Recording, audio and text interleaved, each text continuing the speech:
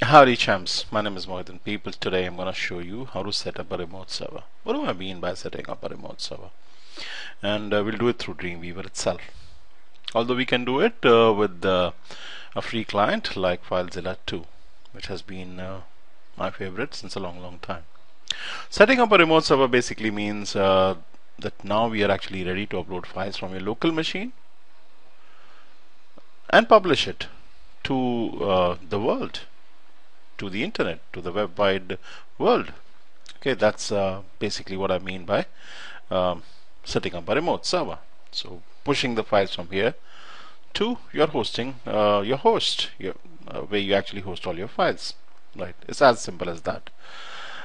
Before you even do that, people, you need to make sure that you define your folder as the local site folder if you already haven't done that. Now this is my local site folder. It's called AIGC. It's actually located on the desktop, people, and this is the folder that I'm gonna upload to the server or my host. Okay, and the settings that are involved is the whole process is actually called setting up a remote server. So we can push the files from the local machine to the remote server so that the world is actually able to see your website the way they should. The website, I've already taken the domain, is aigc.in. Since there's not a single file up out there, you get the default message, or the default screen actually appears given by the host itself. So clearly says go to your control panel and upload your website. Right.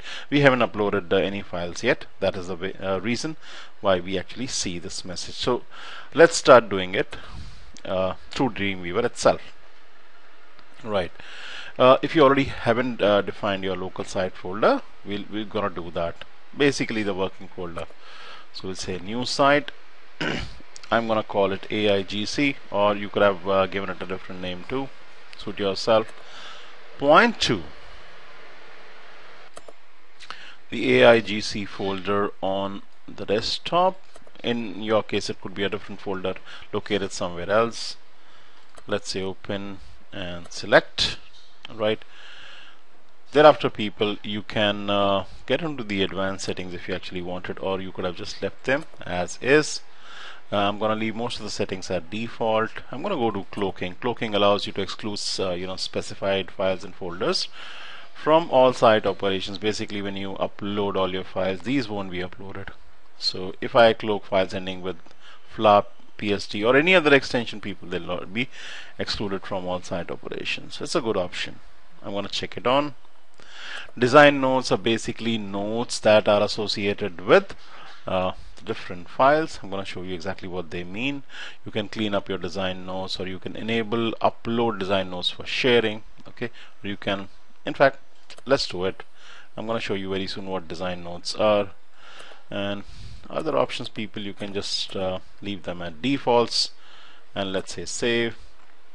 I said I'm about to show you how you can create notes associated with the file. See, this is these are the local files, right? And if I, let's say, right click out here, and you see there's an option design notes out here. So it basically allows you to associate notes with a specified file. Right. Okay, so let's start creating the remote server now. So let's go back to site, manage site. This was the local site that I created moments ago. Let me double click, and this time I'm going to go to servers, people, add the remote server. Click on the plus button. The server name again could be anything. I'm going to call it AIGC. Now connect using FTP. You're going to leave it at default, people. Port 21, please leave it at default. Absolutely fine. The FTP address usually is your website name. In my case, aigc.in. But all the information, the username, the password, etc., you should grab it from your hosting account. Alrighty. In my case, the username is this. In your case, it could be something else. Again, check up with your hosting account, get inside the control panel, check up all the details. When you purchase the hosting, they give you a lot of information with the on purchase itself, and should be there in the email, or you can get inside the control panel of your hosting account and you can get all the information. The password in my case is, you can be sure I'm not gonna divulge. Alright, again check your hosting account, people, your control panel. And the root directory in my case is a folder called aigc.in in the root directory. In your case it could be something else. Again, get inside the control panel of your hosting account, check it up. If you're not sure, email them, call them, get the FTP address, username, password, and the root directory. Okay, and now that I've entered all the information, I'm ripe to test and see if all the information provided is correct. So test the remote connection. Let's see if I get a thumbs up. Let's see if the local machine can actually see the remote server. And Dreamweaver actually gives me a thumbs up. Everything is just fine. It's actually messed up the web URL. I'm gonna revert. Alright, so let's save the settings up and say save again. A cache will be created. Okay, you can just say okay out here and done out here. People, you're actually done. You have set up the, or we have set up the remote server now. There are 10 files out here that need to be uploaded to the remote server, and you see how easy it is to do it. All you need to do is, there's an up arrow key, basically stands for put. You just click on the up arrow key. It'll ask if you want to put up the entire site onto the remote server. You're gonna say yes, and one by one all the 10 files will get uploaded to your hosting account, your hosting company, your server basically. I'm just waiting for a confirmation. Yes, so as you can very clearly see, Dreamweaver checks with you if you want to put up the entire site. Yes, I would. Or people, what you can do is you can go one by one. See, you can just right click and say put. Put means to push up or upload. Get means to get from the server, right?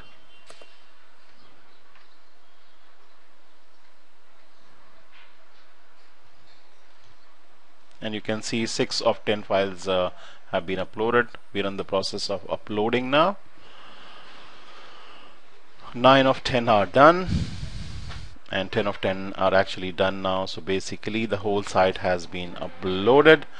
No files have been downloaded because we've used the put option, not the get option. People, as I said, you can go one by one too, right?